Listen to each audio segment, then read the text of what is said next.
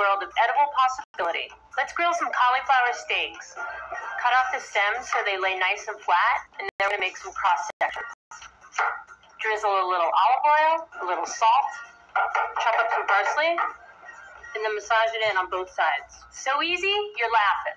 We're going to put some nice grill marks on it, 5 minutes on each side, and then we're done.